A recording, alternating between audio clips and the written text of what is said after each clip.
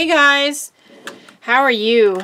Alright, this is just a little bonus video, and if you haven't been following what I've been doing lately, I've been really loving making all sorts of handmade halfway art. I don't know what else to call it. They're kind of embellishments. They could be standalone pieces of finished artwork, but I love having them laying around to little things that I've made or put together that I can take that and add it to some charms or add it to a journal page, and it just finishes it off.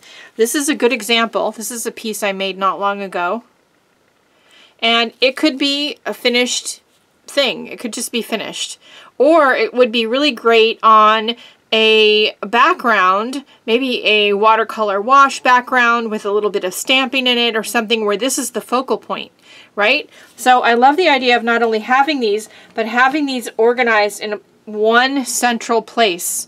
So I have this Sterilite bin that I've actually was using for something else and that didn't work out for that. I think it's going to work out great for this. It comes with the dividers in it. I got it at Target. And I probably don't have enough of these little finished bits to fill it up, but now I'm going to have to make some. So these are the different compartments. So I'm going to just quickly sort things into the different compartments,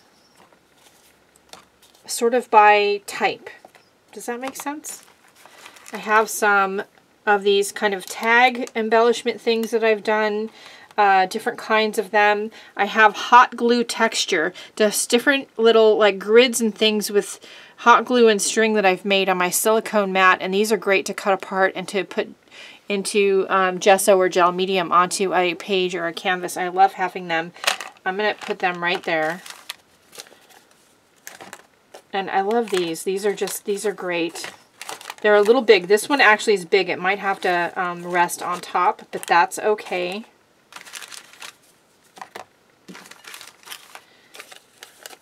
Yeah, and these would be great just, you know, on a page. There we go.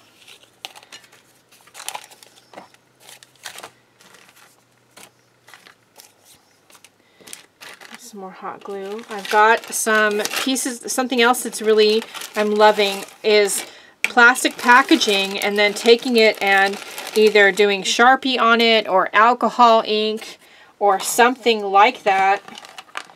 And I'm actually going to put this here. There we go. And then having a stash of those, or sometimes I stamp on them and then shrink it. Sometimes I don't shrink it. And just different kind of plastic. This is one I want to do. That's why it's in here, so I don't forget and lose it. But these make a great embellishments against a piece of white paper or against the muslin or burlap. And then I have these beads that I made, inspired by Jerry Bellini's video, and if I will try to remember to link that in the description below. If I forget, somebody remind me.